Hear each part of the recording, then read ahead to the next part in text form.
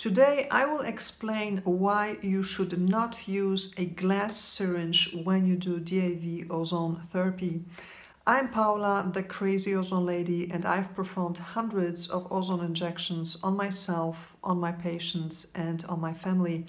And I've developed what I think is the safest DIV method there is. I call it DIV for the super paranoid. And part of it is that you should not use a glass syringe, but only plastic syringes. And in this video, I will explain the reason for this. So my recommendation may surprise some of you, because if you looked into ozone therapy, then you certainly have found out that glass is one of the most ozone-resistant materials. So it would make sense to use glass syringes instead of plastic syringes. But here is the problem with those glass syringes, and that's the plunger. You see, it does not stay put. So this makes it really difficult to make sure that no air enters the syringe. So let me demonstrate this. So when you fill the syringe, and most people fill syringes with ozone upside down by screwing them onto the ozone generator, which is also not part of the DIV for the super paranoid method. But most people do this. And then when you unscrew it from the ozone generator and you flip it and hold it in your hand, then it's enough that you're not careful just for a moment and that you let go of the plunger just for a brief second. And what will happen is that the plunger will slide down, and in that moment air will enter the syringe. And you cannot allow this to happen. You want to avoid having air in the syringe at all costs. So this is what makes DIV relatively safe, is that you're injecting only a pure ozone-oxygen mix, never air. Because air, of course, is made out of around 80% nitrogen and 20% oxygen. During DIV, you use pure ozone-oxygen mix, never air. So using a glass syringe makes it much harder to make sure that you don't inject air. Now, there is a solution to this, and I've done this. I have performed DIVs on myself with glass syringes, and I've lived to tell about it. But it makes the whole process much more complicated. You need to put much more thought and care into it, and it makes it much riskier. So this is why I do not recommend people use glass syringes, especially if you're a newbie. If you're a beginner, do not do this. And especially since there is an excellent alternative to this, and that's those special ozone syringes. And those are plastic syringes. So you may think, well, hold on a second, plastic, that's not good, right? Because ozone will degrade it, create contaminants. Well, no, because this syringe has been created with ozone in mind. So this is a highly ozone-resistant material. So number one, the syringe itself, this is made out of a material called polycarbonate.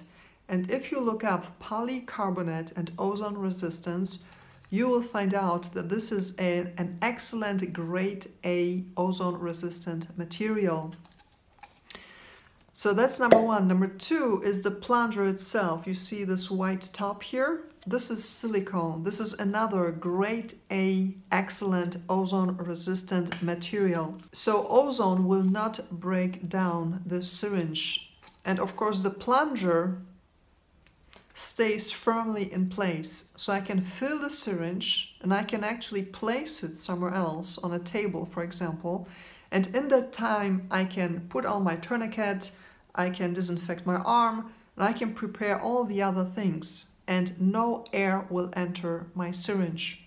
So this is really a great solution. The drawback of those syringes is that they're not cheap, well, compared to other regular plastic syringes. So a regular plastic syringe costs around, I think, 50 cents or less than $1 if you buy it in bulk. And those ozone syringes, they cost around $3 a piece. But you should still invest in those syringes. And if you use them only on yourself, then you can keep reusing the same syringe. If you're a professional, then I recommend that you use a new syringe for each patient, because as a professional, as an ozone doctor and ozone therapist, then you of course need to adhere to much stricter hygienic standards. So since those syringes, the ozone syringes, come in sterile packaging, you can use a new syringe for a new patient. So this is another great thing about those ozone syringes. Now the plastic syringes, I know that many ozone doctors still use those regular plastic syringes, and I'm going to explain why this is not a good idea. And if you see your ozone doctor do this, then you should tell him to actually switch to the ozone syringes. So those regular syringes, they're not made out of polycarbonate, they're made out of a material that is called polypropylene. And if you look up polypropylene and ozone resistance, you will find out that this has only a B rating when it comes to ozone resistance. So it's not very good. And also the plunger itself, this black top, this is just regular rubber material. This is not silicone.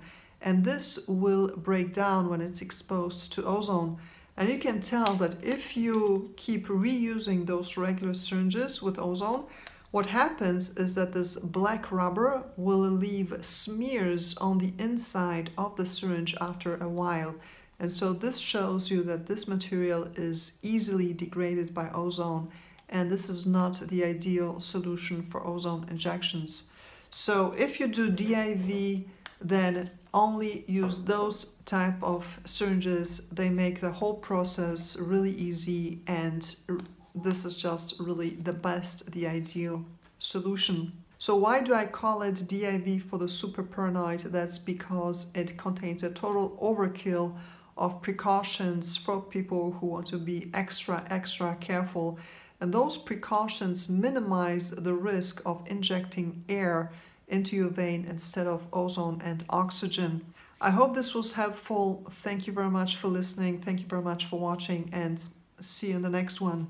Of course, none of what I said is to be misunderstood as medical advice. If you're sick, go see a doctor. Don't watch videos of a crazy woman on YouTube. Take care.